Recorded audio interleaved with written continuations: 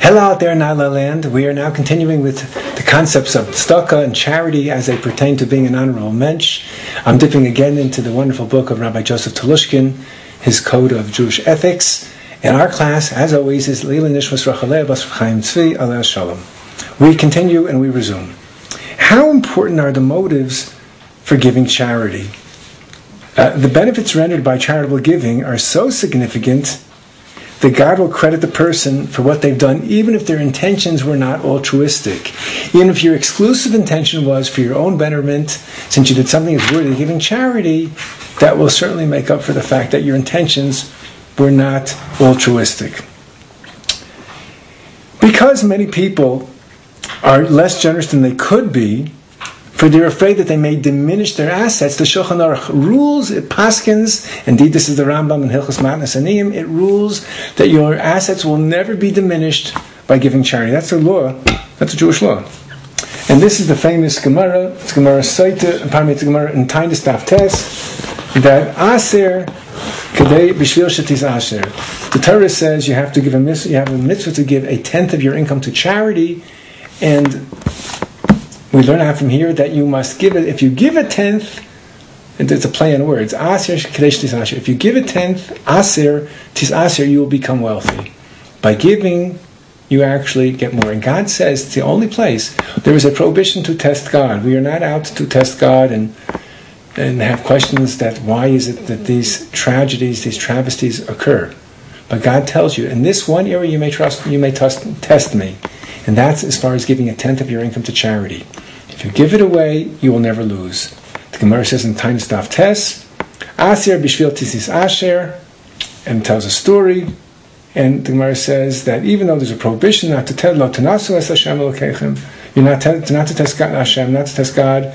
Nonetheless, in this one area, you are not only permitted, you are encouraged to test God, and God assures you, and He's the one who can do this, that He'll pass the test. Okay.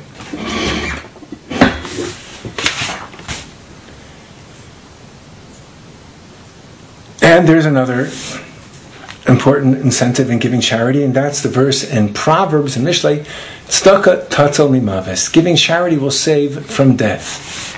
That's quite a guarantee. Charity saves from death.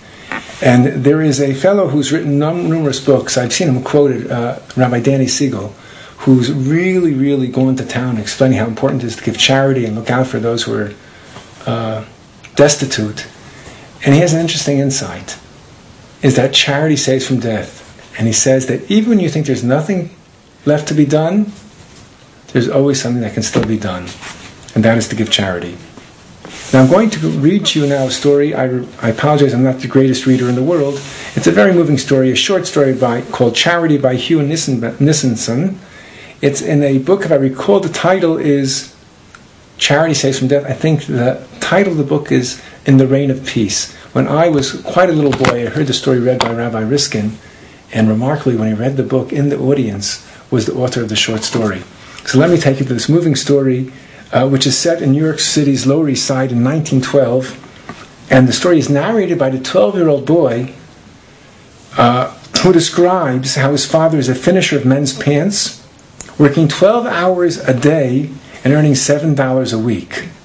The mother's able to supplement the income with another $3, and the boy remembers that he always went to bed hungry, as the net income of the family was $10 a week. But on the Shabbos, on Sabbath, the family always ate well. And the mother recalls how his mother would water in anticipation, how his mouth would water in anticipation of that Friday night meal. Okay, so let me read to you the story. Enough of my commentary. The story speaks for itself.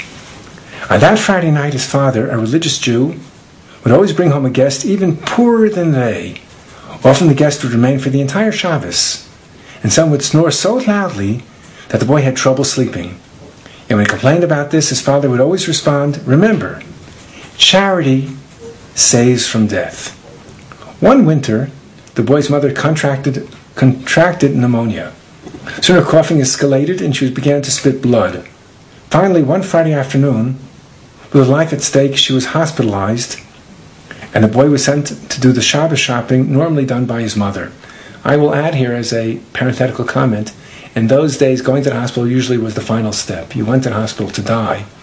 And it's quite clear that the mother who's spitting blood with pneumonia and without proper medical attention, why she's going to the hospital. The boy goes out shopping. When he returns home, his father, as always, had invited a guest. At dinner, the man, Reb Rifkin, told them, "Would you believe it?